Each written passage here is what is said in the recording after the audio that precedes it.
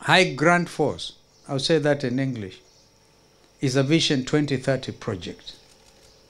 We identified it as such with Mzee Kibaki, and even Raila was a prime minister in the Grand Coalition government. And we know this is a project that will generate in excess of 600 megawatts of electricity.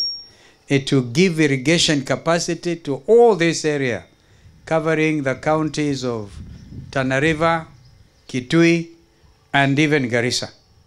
And checking the, if you like, the overflow. Usiwa Tana River ulikile tokangane vanduwetu wa Kipini. Nambua yokata mudhembono yenda ngaleko ya Garissa. Mekweta mafuriko mawo. And that Highgrand force will not only check that, but it's going to bring agricultural development. Tuminane na nza. Nyemwe zetu tuweketa bidii tukambezia wikithuki. Wikithuki baya ne engukane. Ni utumomo wa dhana. Na imagine wikithuki maana types ya wikithukita maana 5 minimum. And that is what we are trying to do.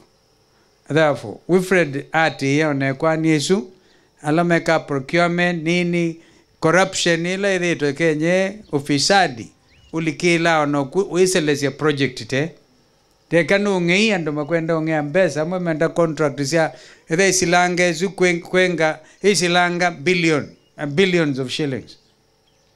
Na nyamuna mwaka ngumu alikuwa amepatiwa instructions the Peace Board.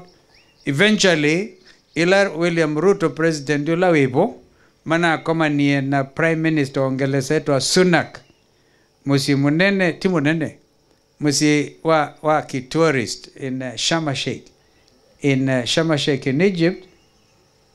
Then the presentation by the British government was, we want to help Kenya in the mitigation effort of climate change. Nasilango wa kibuka wekiwa number, what number was it? Number 6, I think, in the projects.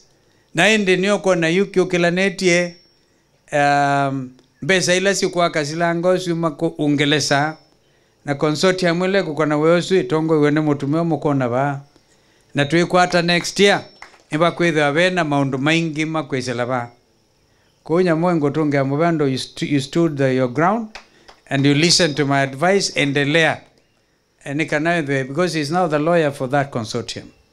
And ma mbenda nisini ya kanzo akwanga mutedhesia.